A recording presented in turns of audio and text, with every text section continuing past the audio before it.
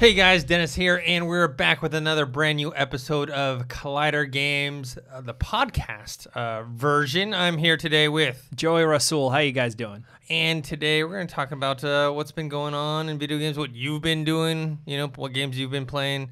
I know you've been playing a certain game. Are we allowed to talk about it? I'm not allowed to talk about it You're yet. not allowed to talk about a big game that people find very interesting on our channel. Yes. Okay. I think... When can you talk about this game? Monday, I can talk about it. Okay, this coming Monday. Monday, I can say that I have it. Okay, all right. And I can't actually really talk about it until, like, the 4th. But when the 4th happens, there'll be reviews and there'll be videos. And once the game finally releases, there's going to be all kinds of cool content. Okay.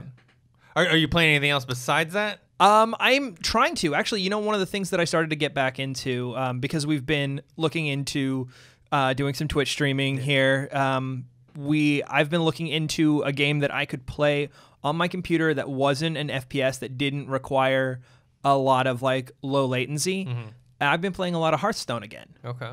And especially because after that conversation with Fernandez, getting into, like, because he's playing Battle for Azeroth, like, hearing the lore again of World of Warcraft, I was like, darn it, I want to get back into it. So I picked up like my old priest deck, which looking through the meta, like, my old strategy will not get you past 20th rank or anything like that anymore. But I still play it and I'm still having fun, and I don't think I've ever gotten a 20th rank anyway. So. It's they just had their global games, so I was paying attention a little bit to that with Hearthstone. They're still going on technically as we're recording this, so I've been looking into some of the new cards and the new metas within Hearthstone, and a lot of it still kind of goes over my head, but I'm picking up on it more than in most esports.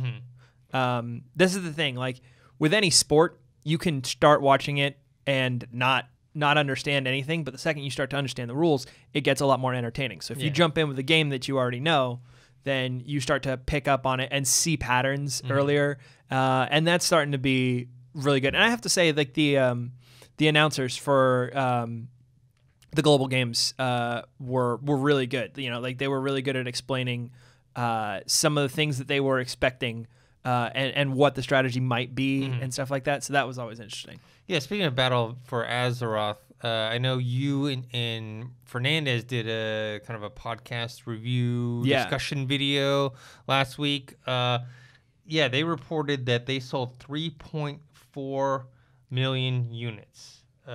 Interesting. In, I think, the first day. Just the first day. Oh, wow. World of Warcraft expansion. Does that include pre-orders, or is that, that's it's just day one download kind of? Day one, I don't know if that includes pre-orders, but they said it's like the fastest selling expansion for World of Warcraft. Honestly, the thing about World of Warcraft, the marketing can hook people so easily and so well. Blizzard in general, the cinematics that they can put out, that will hook you in so quickly. And we just saw it happen with Overwatch again. They released a cinematic, one of their shorts, which we'll talk about a little during later. Gamescom. They, like, Blizzard cinematics are just amazing. I remember the two cinematics that impressed me always the most were Blizzard's, and then when they were doing the old Knights of the Old Republic. Right. Okay. Those were always fantastic. So speaking of Gamescom, which is happening right now in Germany, which is kind of like the E3 of Europe. It's like the biggest video game convention over there. A lot of, developers and studios go there and show off their games. Anything in particular that they're showing? I mean, there's nothing. I don't think they ever launch anything as big like something like E3, but they do show a lot of footage of games that you are looking forward to. What's kind of stood out for you? Well, so for me, the biggest thing, the thing that was the biggest question mark was Life is Strange 2. And so much so that, like, when I played Life is Strange 1 and they announced the second one, I was like, great, I'm interested to see where they're going to go with this story. How can they continue it? They said they're not going to continue it. They're doing a second one and an anthology. And then I played Captain Spirit after E3. That was this that was supposed to be like a prequel to Life is Strange 2. I was like, great, okay, now I know Captain Spirit. I'm really excited for Life is Strange 2 because I like the concept of this like young superhero. And then I saw the trailer for Life is Strange 2, and I was so fixated on the idea of Captain Spirit like being the main character that when I saw this trailer, I didn't know how to process this at first, because it's a completely different story following the Diaz brothers after, you know, some tragic event. And it took me a second. Like, I watched it a couple times, and then I really started to like tear apart the trailer and find all the little hints to the story.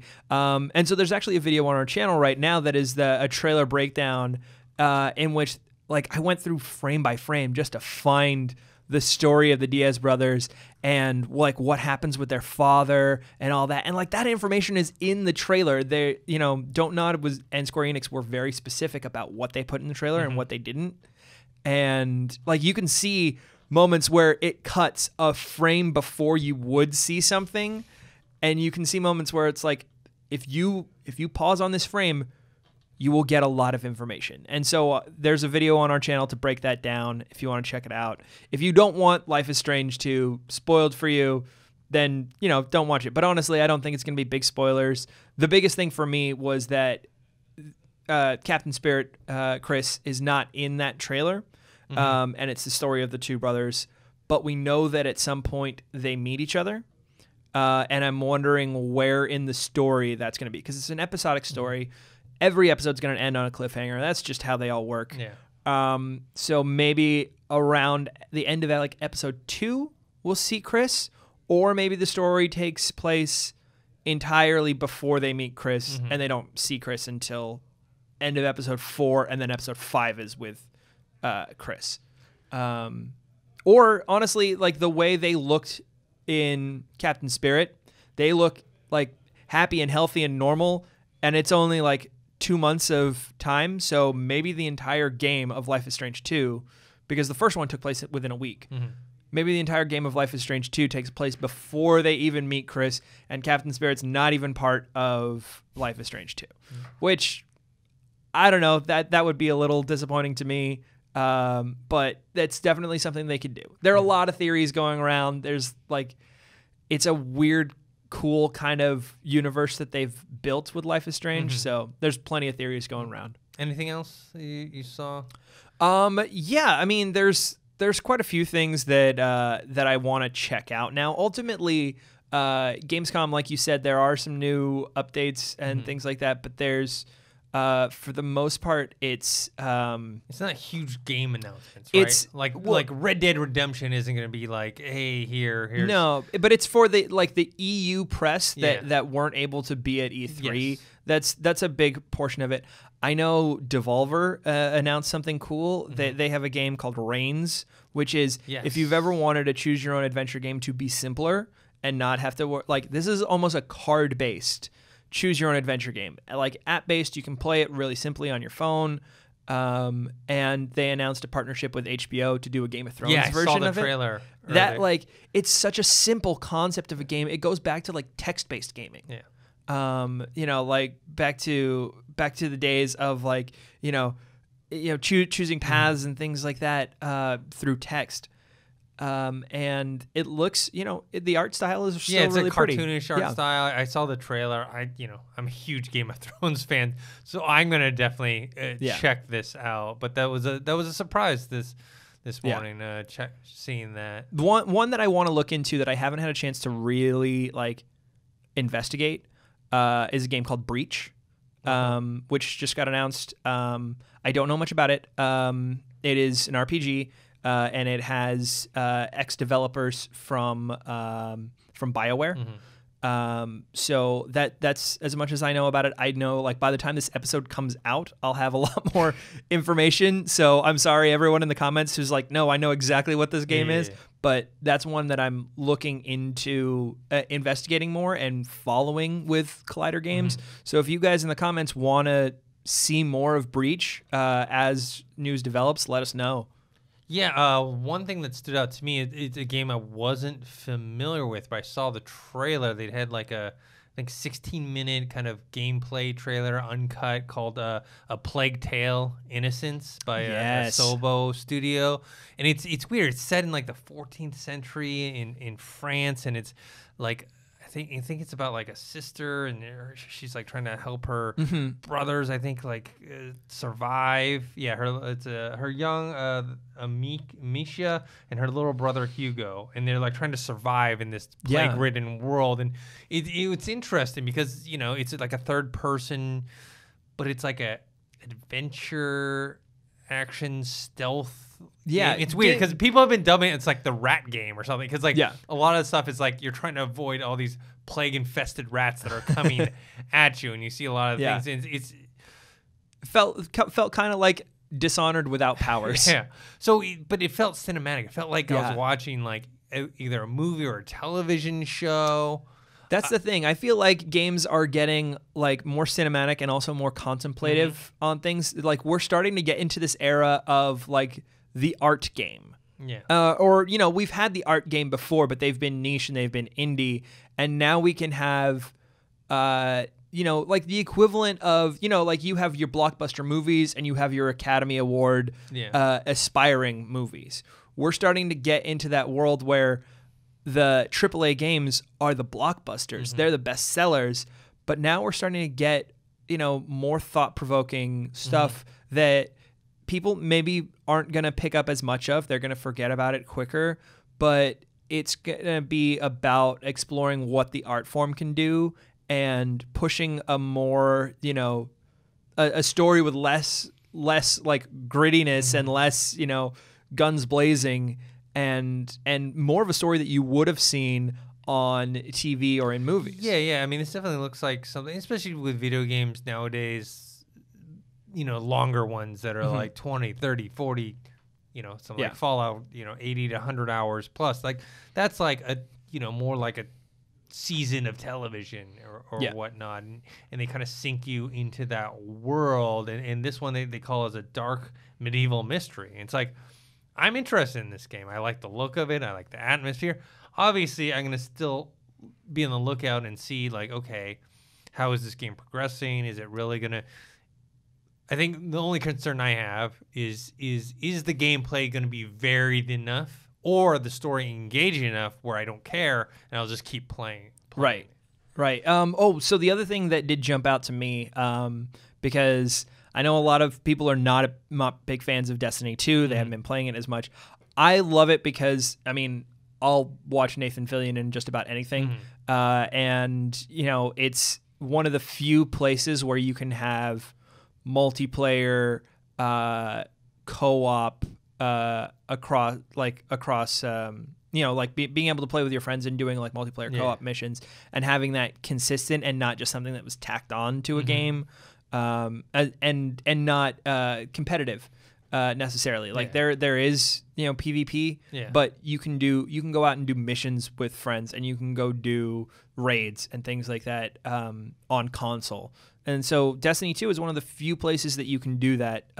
So even if you're not even if the game is not perfect, which is not, if you have a couple friends that play it and you play it together, it makes the game so much better. Co-op can do a lot. Co-op can save a game. Like I think we talked, didn't we? I can't remember. Did we have a discussion about like games that we love that like no one else? Yeah, and like or whatever. Ultimately, there was a game I remember I played. It was the Conflict series. It was like Conflict, Desert Storm, Conflict. It was, and it's not like just think of it like a low budget like SOCOM, right? It's like a third person like shooter, but because I played it with my friends, on co-op, it was so much more fun. Even though the game fundamentally, if I probably played it by myself, it would have been okay. Yeah. Well, and that's one of the things that got me into like the Battlefield series, is because the way that multiplayer worked, even if you weren't playing with friends, you kind of felt like you were, because of the way that team mechanics worked.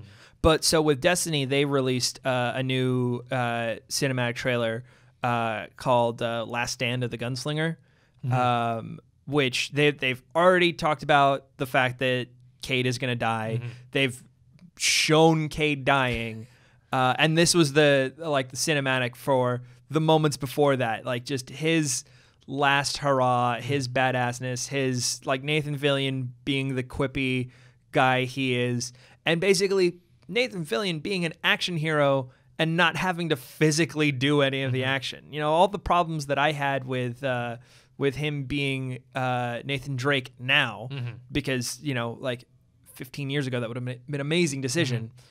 But if he's doing it in a video game and being that same snarky, quippy action hero, then he can do it to the end of time. I'm totally fine with that. In fact, you know, if there comes a day where Nolan North doesn't want to do Nathan Drake anymore, and like they want to revamp the series, they want to reboot it or something like that, and they cast Nathan Fillion as the voice, that development is probably too far along, and maybe even then it's like, okay, you're starting to sound old now. But like that's the kind of thing I feel like Nathan Fillion is just like too far behind where everything needs to be to fall into place with this. I mean, I love the guy and I love the characters that he plays, but I don't ever see it lining up. Yeah, I remember him from Halo ODST. Yes. He played one of the main characters. Was it the main character or one of the main characters? One of the main. It wasn't your character, but it was like your sergeant. Yeah. I remember playing that opening, like playing ODST, having that opening cinematic going, and my wife and I had, you know, been binging Netflix and watching through Firefly and stuff like that. And I was like, I'm going to play video games. So she walked out of the room and I was playing ODST, and she came back in because she thought it was another episode of Firefly. Like you were like sneak watching an episode it was like, without this her. Is a secret episode that you've never heard of. Like, no, this is Halo ODST. Yeah. Which is kind of Firefly to a certain extent if you're like, you know, if you've got blinders on for Nathan Fillion, which sometimes I do. Other games that stood out, they showed a lot of footage from Devil May Cry 5. Also, Sekiro Shadows Die Twice. Yes. Which, you know, is from the developers of Dark Souls. It reminded me of, you know, they had that Ninja Gaiden game. I remember it was like really hard. I think it came out on Xbox. I really liked that game. It was super hard though. And supposedly this is like super, super hard. I'm interested to see that against Ghost of Tsushima. Okay. Yeah. Because when I first saw the clips, I was like, is that Ghost of Tsushima? And I was like, no. Because this is coming out on all the systems, Xbox, PlayStation, and whatnot. So, you know, I mean, I don't know what the release schedules are going to be like, if they're going to be similar. Obviously, the games are going to be different, but I'm interested to see how those two play against each other in the marketing, how people pick up one or the other. Obviously, like we've seen this happen in movies all the time, you know, when two similar ideas go into development and they come out at the same time. Like we saw that with like The Illusionist and The Prestige. Yes. You know, it's happened quite a few times. Yeah, there was, what was it? Deep Impact and Armageddon came out at the same time. Yeah, like, so, you know, like to have that happening in video games is pretty interesting. I do think they are going to be different games. They're obviously going to be different games. Like Dark Souls, as a style, is so different from what we saw from Ghost of Tsushima. So yeah, I mean, in fact, after E3, when I was talking to people about Ghost of Tsushima, they thought I was talking about Shadows Die Twice, and we had this back and forth of like, no, wait. The game that's being made by the people from Dark Souls? Yeah, no. Wait, no. The game that's being made by the people who made Infamous. Wait, how is that the same? No, it's not. It's the same game. It's okay. Yeah. It's like you can have two games that are set in the same world. Yeah. You know what I mean? So, Feudal Japan is not just for one game at a time. No. So one of the big announcements was from Ubisoft during Gamescom, which was that there will not be Assassin's Creed game in 2019. I stand by the fact that there's not going to be an Assassin's Creed game in 2018 because Odyssey doesn't look like an Assassin's Creed game. Okay. Well, that was standing. I mean, it is in the franchise. I'm looking forward to it. They released a new video showcasing the combat system where they have gotten rid of the blocking and are going to focus on parrying and dodging instead. What are your feelings? Yeah, I was gonna say I'll let you finish because I have my issues with that. Well, in terms of the no new game in 2019, I think that's fine. I mean, obviously because Assassin's Creed is such a hit, they want to like release games every year. But you just kind of get, and this happens in movies too, or television shows, where like when you start to do too much too fast, the time windows to like breathe and figure out what you're going to do start to compact, and you start to get like maybe lost, or the quality of the product doesn't get it looked like they spent a lot of time on, because okay, to your point, Odyssey doesn't look like Assassin's Creed game, okay? No. So they really had to reinvent a lot of stuff for this game. They wanted to make it more RPG like. Obviously the environments look nothing like any Assassin's Creed game before. The characters are different, the storylines. So they probably invested so much time in this game that they don't, to release another game next year, unless it's going to copy this storyline and engine or whatnot. It's too fast. So I actually applaud that they're not releasing an Assassin's Creed game for 2019. They can figure out what they want to do for the next one, come out in 2020 or even 2021. I don't need a game every year. As far as the combat system, yeah, I mean it's interesting. What are your thoughts? So, if you were ever going to take away the idea of blocking in an Assassin's Creed game, why is it when you have Rome or Greece? Greece. Yeah, Greece. Yeah. Why is it when you have like Grecian Grecian weaponry, and when you actually have a shield in any kind of context, like when you look at every other Assassin's Creed game, you had blocking, and that was weapon blocking, because shields were not part of the assassin repertoire. Yeah, they just weren't. I mean, like occasionally maybe you could find something that was, but it didn't make sense in the world. In Greece, a shield makes perfect sense, and this is when you're taking it away. I get that, like, ultimately, if you've always wanted to take it away and now this was just the opportunity, it's just bad timing. Yeah, I think you should have taken it away in Origins.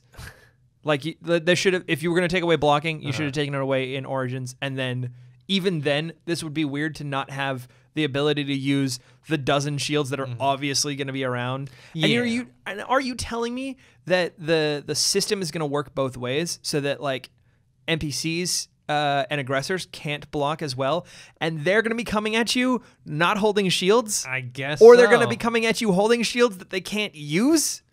No, I mean, if they have shields, they're going to have to be able to use them. But I think their thing is they wanted to get the combat more free-flowing, so there wasn't so much blocking. And then secondly, the way they're explaining it is that your character is not part of like a phalanx. It's not part of you're not really a soldier. You are a kind of a single assassin, solo assassin type of character, and so you wouldn't be carrying that shield.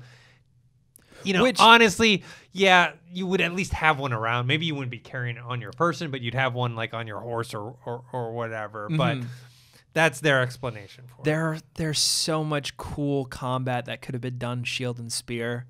Like that could have been beautiful. But you know what? The cool idea of all of Greece fighting one way and the assassin idea of fighting a different way and getting around shields and things like that could be interesting. And so like we saw within that gameplay mechanic video within the combat stuff and through like screenshots and stuff, we saw that it is fluid, which is nice. Like I spent a lot of Assassin's Creed 1 sitting, holding block, and waiting. So I get that they want to remove that as a mechanic from the story. It's just bad timing, I think. I'm looking at a picture right now, and I see an NPC that had a shield. Yeah. So it looks like you will be dodging. That could be interesting. That can make sense if they're working that into the story. Then I'm down. It's weird. Like you kill someone with a shield, but you don't take their shield. Yeah. Well, I mean, I guess if you want to be moving quickly and things like that, I'm coming around on it. Right. I'm changing my own mind. Yeah, I mean, I think the proof is in the pudding, right? Yeah. We have to wait until the game comes out. We play it. We see how it feels. If I think they were concerned with people, too many people were just turtling up with the shield. Yeah, that makes sense. Like when you get surrounded by enemies and what. Do you think they beta tested or alpha tested with a shield and just didn't? Maybe, or maybe they didn't just like it. Just maybe they just heard too many complaints of people. Just that was like all they did was just like turtle up with the shield. Well, especially when movement is so fluid in Assassin's Creed, then once you drop into combat and you're like sitting, holding, and waiting, I get that, and especially after we've seen what can be done in things like Arkham, the Arkham games, as far as fluid combat. Yeah, animations, combat animations. Yeah. If maybe they want to go that route. If they pushed a little more that route and didn't have like the heavy impact hits that that has, I could be into that. You could be swayed. I'd be swayed. All right, another thing that came out and you mentioned earlier, Overwatch. They're releasing a new map, Busan, Korea, and they also released an animated short called Shooting Star, focusing on the mecha pilot Diva. Ah, that's right. Yes. AKA Hannah Song. I personally don't play Overwatch. I know you do. Yeah. What do you think about the announcement of the new map and the short? I watched the short, so we can talk about the short next. But what about this new map? So the map is going to be control map. One of the things that I love about whenever they release new maps is that there's not story within the game. There really isn't, apart from like voice lines and stuff like that. But if you're looking around the maps, you can piece together story. You can get little bits of people's lives. So we saw the mecha base of Diva's team in the short, and there's part of the map that is going to be based in there. So little things that you saw in the short, you're going to see around that map. You're going to piece together the story of Hana, and we've had this for all the worlds.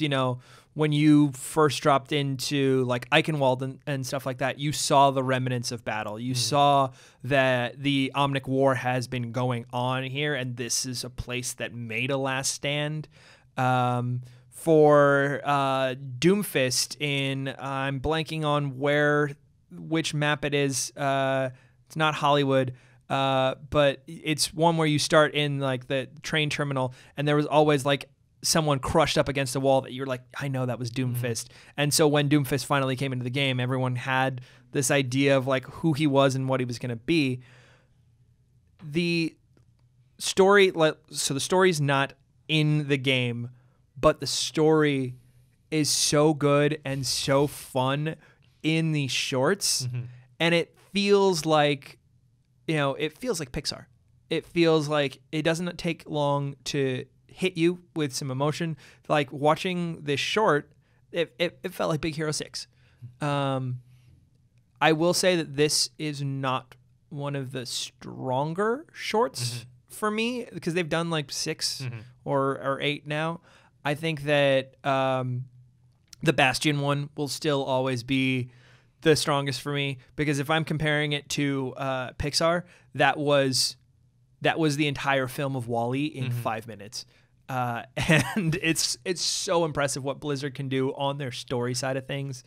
But, and I am not a Diva player, so I always gravitate towards the short of like a character that I really played. Yeah. I'm still waiting on like a really good like Farah and Ana one. Like that would be great. But so Diva, you get to like see how she kind of built some of the attacks that she has. She has the deflection matrix that she uses in there. She's got the guns, obviously. She's got the jets, and then like her ultimate has always been the self-destruct mode. And this is basically seeing her use it for the first time in this short. So I think that's a really cool way that they take these things that are mechanics in the game. And they've been changing the meta of the game for a long time. Like there are characters that have completely different alts now than they did when they launched. So seeing them weave even like people's attacks and stuff like that into a story is always really entertaining to me. But you know what? You are a movie reviewer as well as and have been with Collider. So I'd love to hear your thoughts outside of the Overwatch world on this story. Not knowing the Overwatch world, it was a nice kind of side story where you could get into it and understand the character and the story without having a huge, knowledge base of what had happened before, because there's kind of like a little thing about her persona that's like the celebrity that all the fans and the media know, and then that there's her really like not living the glamorous and glitz life. She's just working, so I enjoyed it for that part. I mean, I'd have to watch the rest. To go off on a tangent here, and I don't know if you watched. Did you see the trailer for Star Wars Resistance? Star Wars Resistance, which it's the new. Oh trailer yeah. The animated. Disney, Sorry, I was thinking of a game. I'm like, how is there a Star Wars game? No. So there was a debate, over this show. I mean, obviously there was a huge debate on whether or not people were interested in seeing it or not. Yeah. But another side debate to that was, we mentioned that it was anime inspired, and you get, we had a lot of people complain and say no, it's not. Something like this short that I see here, I feel like is anime inspired as well. Yeah. And the reason I bring this up is I actually feel like the reason why there were so many arguments against it is that a lot of young people, I mean, now to be the old man, sure, don't realize how Japanese anime has influenced American animation style, because I grew up watching, American cartoons and also watching Japanese cartoons, and there was a distinct difference. And if you wanted something like a lot of the shows now, Avatar: The Last Airbender, or just even some of the what were these shows that are on TV for kids in the morning or whatever, a lot of these things now have been influenced by Japanese animation, but I think maybe younger people don't realize that. The biggest thing to take away from the influence of anime that happened in the 90s, and before that, but I'm going to talk about the 90s because that's what I was exposed to. When I was watching, there was Dragon Ball Z and Ed Netty that you could watch, and what is Ed Netty? Ed Netty, Cow and Chicken, all these like goofy cartoons, like almost like Ren and Stimpy style animation, but a little more child appropriate. Okay. Those were the two kinds of cartoons. Yeah. You had anime on Toonami, and you had Ed Netty, Cow and Chicken, Cat Dog, things like that. So it was very easy to tell. Cat Dog is definitely like American. It was animation. very easy to tell the difference. SpongeBob is a good example. What happens when you can't tell the art style apart is that you get more mature storylines in anime. You get some goofy stuff as well, but they're dealing with more mature problems. If they're dealing with it in a goofy way, that's one thing. That's still technically anime. What it is these shows are starting to deal with more mature problems, and most people who are creating shows in America got that inspiration from anime they watched when they were younger. So even if like the art style's not influenced by anime, even if the storylines aren't influenced by anime, the idea of respecting your audience a little bit more comes from anime.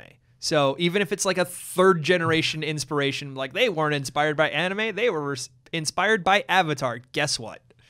Avatar was inspired by anime. Well, that one's definitely inspired by anime. I mean, because the art style as well and all that. I mean, the storylines, it's an Asian influence storyline, and they kind of use, kind of an anime style with the. I mean, it's animated in.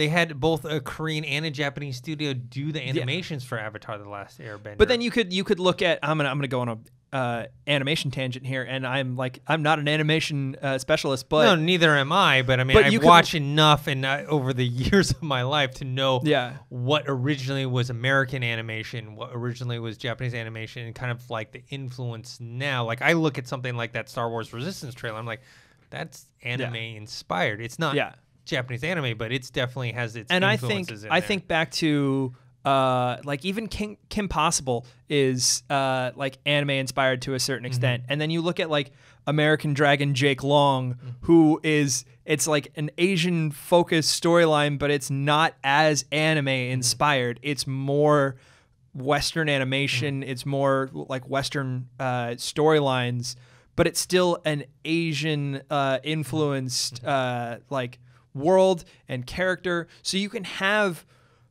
anime stories about Western stuff, and you can have Western storylines about Eastern stuff.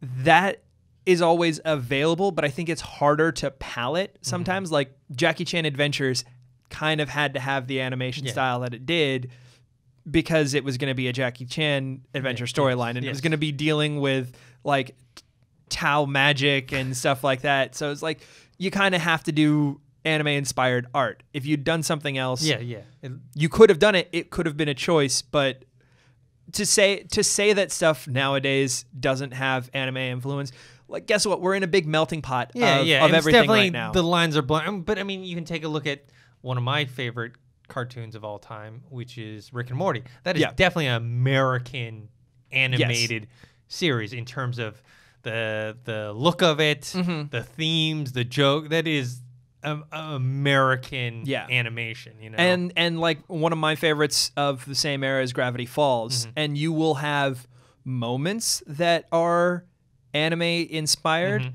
You know, like there's an entire episode about him bringing to life a fighting game character, and the like not only the anime jokes but the fighting game jokes and the like Akira Kurosawa jokes in there.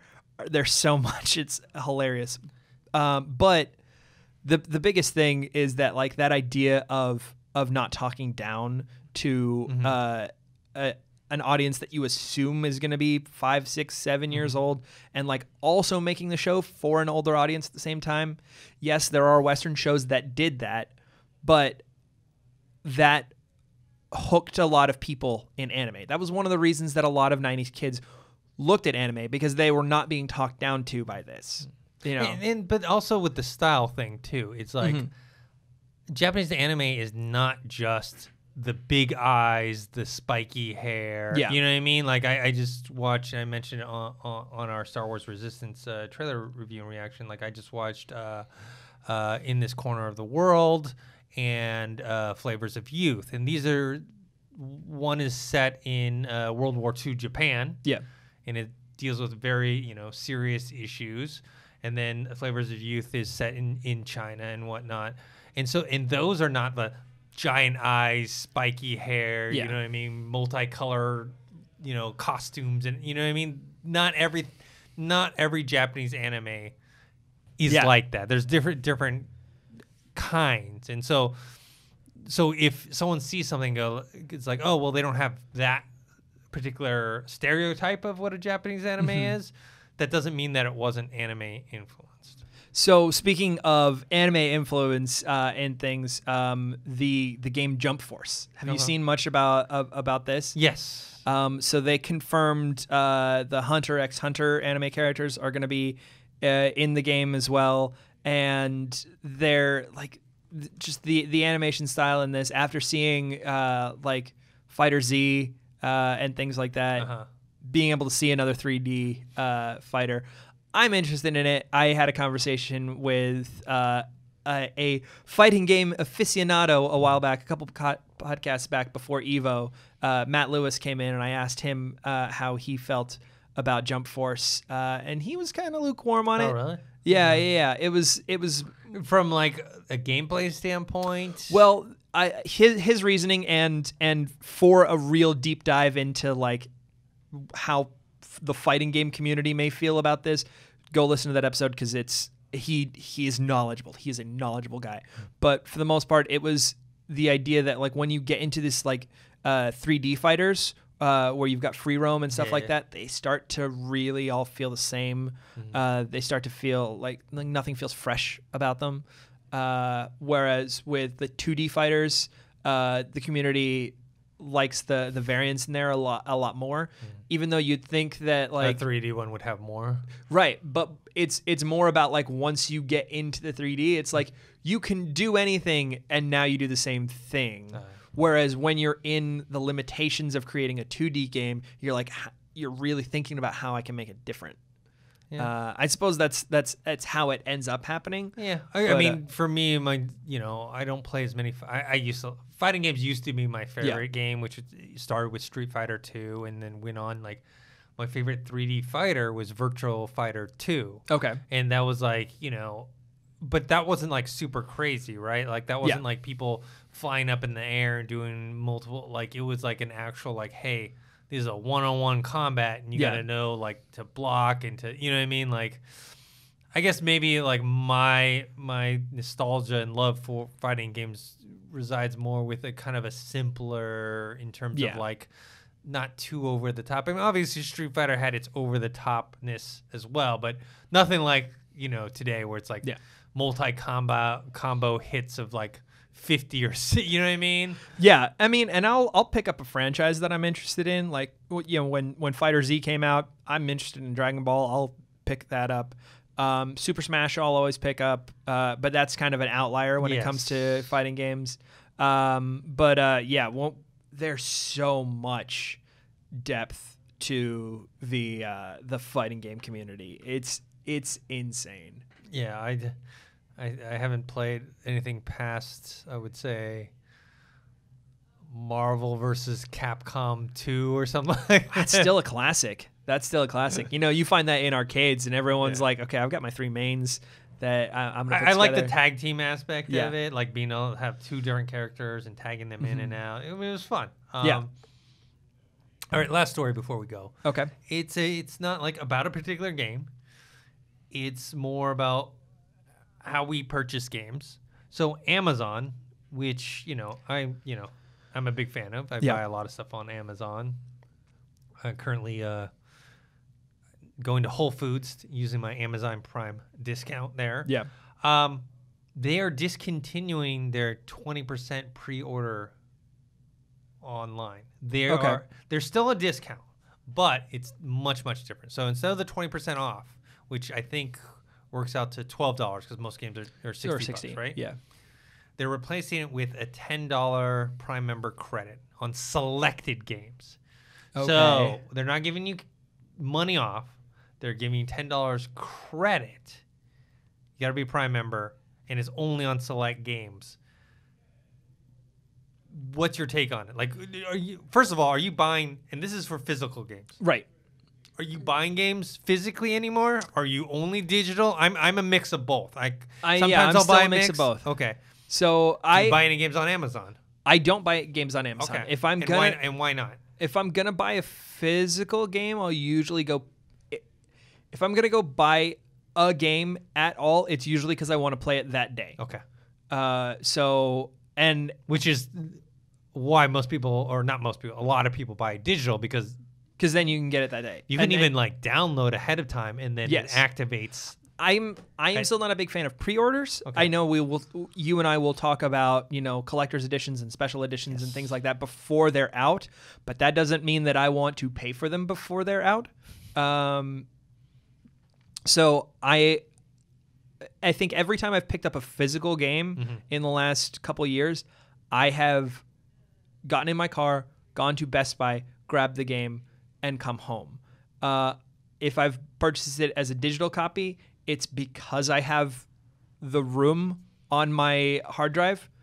I have no room on my hard drive anymore. The biggest thing for me is my wife and I both play video games.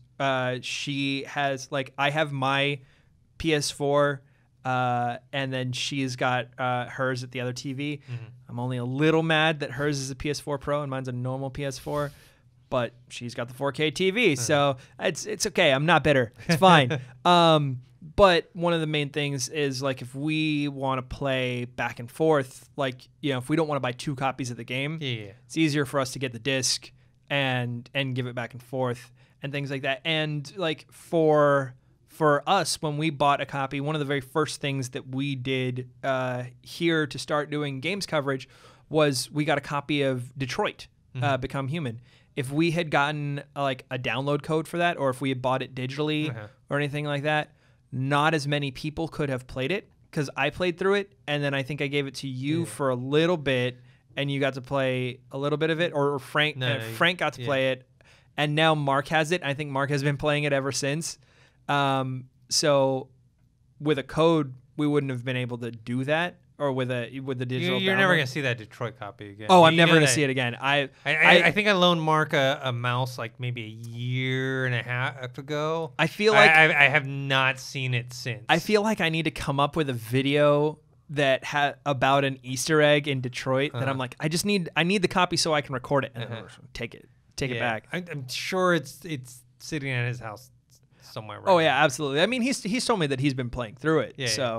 But he's been distracted by Madden and Battle for Azeroth, and there's just there's always a new game coming out. So my feelings on this is like this doesn't hurt me that much because I buy so much stuff on Amazon. That's kind of why you're a Prime. Yeah, member. I'm a Prime member, and that's why I actually used to not, but now that Amazon had purchased Whole Foods, I go to Whole Foods now because you get a discount if you're a Prime member. So it's one of those things, where like if you get the Prime credit card, you get rewards back. You don't get cash back, but you get rewards back. So if you know that you're going to spend that money anyways, which I do.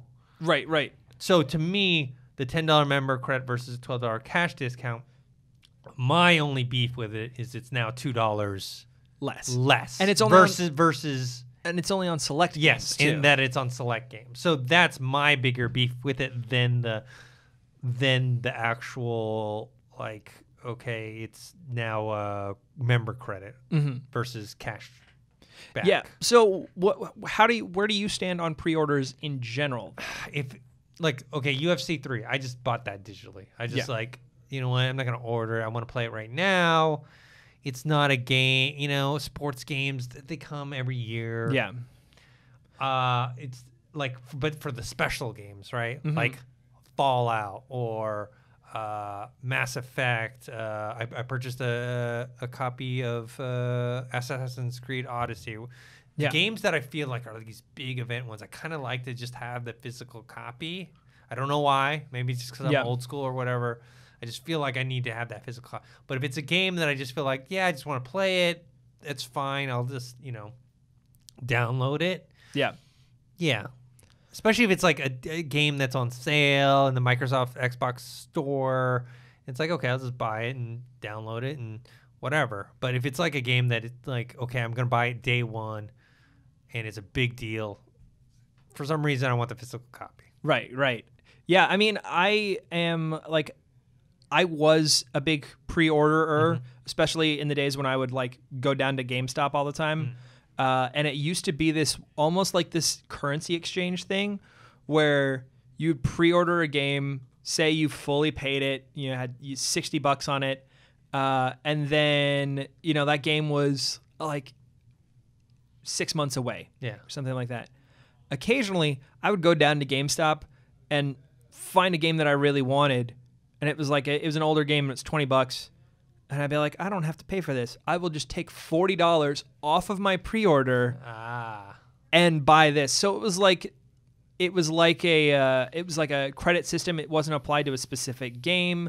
It was fluid, and that was one of the things that I liked about GameStop. And I don't know how they attributed the cash to certain things when they were doing that, because that's the biggest reason that people are against pre-orders, is that companies are getting the money early and they're enticing you to. Yeah, I mean that's why they have discounts and also extra items, because they want the money. They want the money sooner, but they also want a gauge on interest, and so they kind of incentivize you by adding extra stuff if you pre-order, but it's not really adding extra stuff. It's taking away stuff from the main game so that it's only available for pre-order people. But you know, you can argue what they would have put into the game versus what they wouldn't have. You know, we can argue that till the end of time. Ultimately, if there's any kind of controversy that that's you know, it's got that much energy behind it, what are you gaining by pre-ordering it? Well, there's not going to be a shortage on day, especially in the world of digital downloads. Yes, not in digital downloads, and it's a different time now. It makes no sense to pre-order something nowadays if you're not getting anything special for it. If you pre-order Fallout 76, I know I'm trying to get the beta access, right? Right. If you pre-order Fallout 76 on Amazon, they give you a beta code. Oh, okay. As an incentive. See? There you go. That's the thing. Like, yeah, all right. But then... So then you can, in essence, play it early, right? Yeah. And I suppose because they got your money, right? So they know you have it. They're just going to give you early access to it, and then at the same time, they get to get the information of you playing online and working out the bugs. Also, I can say that there are plenty of games that I played that I signed up for the beta on, you know, and before we started Collider Games, before I had any kind of PR or dev access or anything like that, I would sign up for the open betas. Yeah. And play the game in the open beta, either like the game but not like it enough to buy it, or not like the game, and thank God I played it in the beta because I realized I didn't like the game. And, you know, they probably lost my money because they put the beta out. So this is where they already got your money. They already got it, yeah. So they know it doesn't matter, right? They already got your $60 or more, and so if you play in the beta and you don't like it, doesn't matter to them. Yeah. I would have absolutely bought the Crew 2 if I hadn't played both the open beta and closed beta, and they were both shit. So, I mean, I would have sunk some money into that, and I would have been disappointed. But I'm glad that sometimes I remember, this is a long time ago. This is when I first moved down to LA. What year did the first Xbox come out? Oh, was God. it 2000, 2001? It was around that time. Yeah, that sounds about right. I worked at an Xbox event where I was just a volunteer. Not a volunteer, I was getting paid. But it was 2 days of just helping. They had a display at Universal Studios. The city at City Walk, and they had a huge display that people would come in and play the games or whatever. Yeah. And at that time I had a Dreamcast. I had no plans on buying any new system, but it was funny because part of our job, which sounds cool, is we would play the games or show kids or other people how to play the games or whatever. Yeah. Played Halo. Oh, yeah. Okay. Got hooked on it immediately. And I ended up taking the money I earned from working that event to buy an Xbox and Halo 1. You know what I mean? So they got me there, right? They I played the game, loved it, and then ended up just buying an Xbox and that game. So do you think that if we switched from them using pre-orders to hook people, if we switched to a world where they used betas, they opened the open beta up a lot more, and they did it you remember PlayStation Magazine used to have the demo discs. Yeah.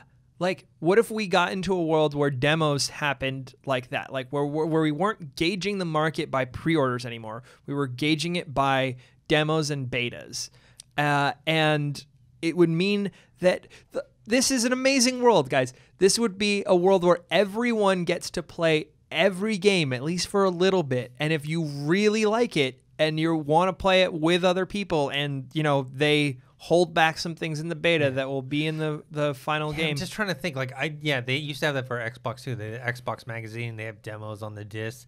I'm just trying to think, was there ever a time I played a demo and then went and bought the game? I'm not sure. I can't remember if I ever did that.